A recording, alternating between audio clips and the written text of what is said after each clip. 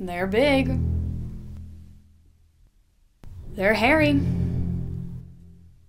They're dogs. If you've ever ventured into the art department on a Thursday or a Friday, chances are you've encountered one of these gentle giants, 6-year-old Tucker or his smaller 4-year-old sister Ellie. But why are these massive canines here? Tucker and Ellie are certified therapy dogs, coming into school to interact with students. Mrs. Weber, their owner and handler, was the one who began this practice.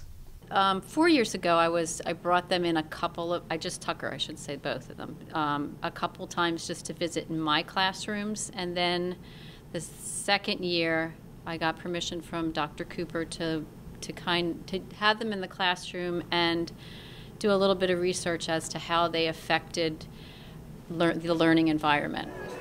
You can usually find Tucker or Ellie lounging in Weber's art classes, getting love from students or treats from faculty. But that isn't all they do. The pups make their way from the art department over to room 514, otherwise known as the reading room. There, students read to them in the same way they read to their teacher or their peers to practice.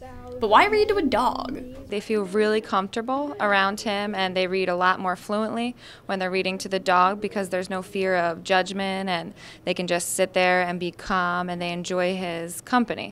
I just like when he comes in every time because if I'm sad, he'll make my day. Well, it's like you're pretty much laying next to a big teddy bear while you read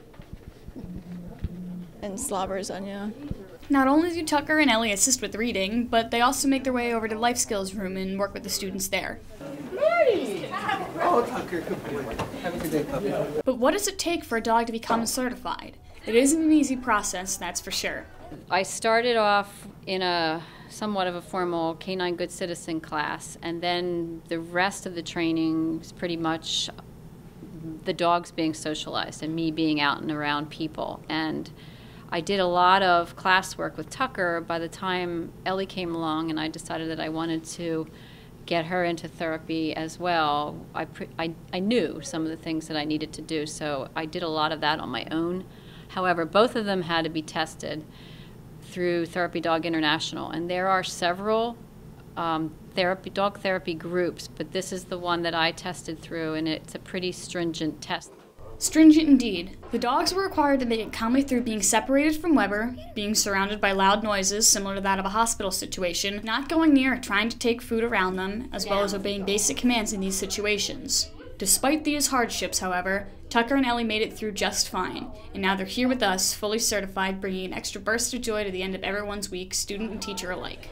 What do you have to say, Tucker?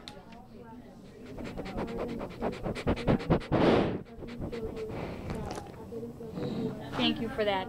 This has been Mikaela Cave reporting.